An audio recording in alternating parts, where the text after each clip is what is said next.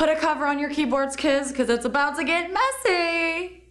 Ew, ew, ew. No, not like that. Guys, that's gross. Gross. FCC Commissioner Mignon Clyburn did an AMA on Reddit, and instead of talking about what her favorite food is, she got put on the spot pretty intensely by Reddit users. They were really angry over the net neutrality issue. For those of you who don't know, net neutrality is kind of a controversial issue.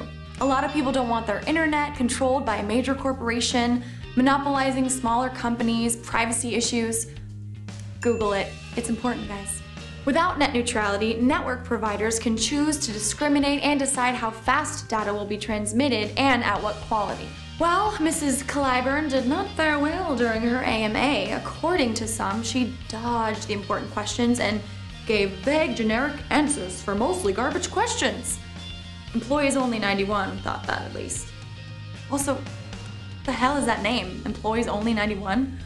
Someone likes to take private poops in your workplace. Employees Only bathroom sign. That's what I feel when I read that name. Just visualizing that. It's not pretty.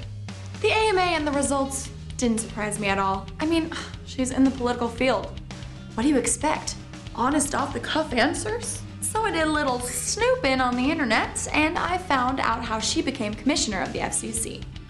I've spent the past 16 years in public service, and prior to that, I ran a small community newspaper for 14 years. Those are the only professional jobs I've ever had. And I guess if your dad's Democratic House Minority Assistant Leader Rep Jim Clyburn, that might help too. To make matters worse, Time Warner and Comcast sponsored a dinner honoring Mignon Clyburn. Did you get the filet mignon?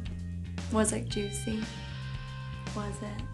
I haven't felt this pessimistic since my tax rep assured me that being audited was just the IRS's way of getting to know me better.